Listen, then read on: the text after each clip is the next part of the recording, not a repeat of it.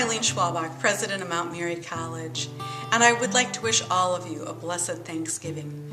We have so many things to be grateful for here at Mount Mary College. For the third year in a row, we have record enrollment.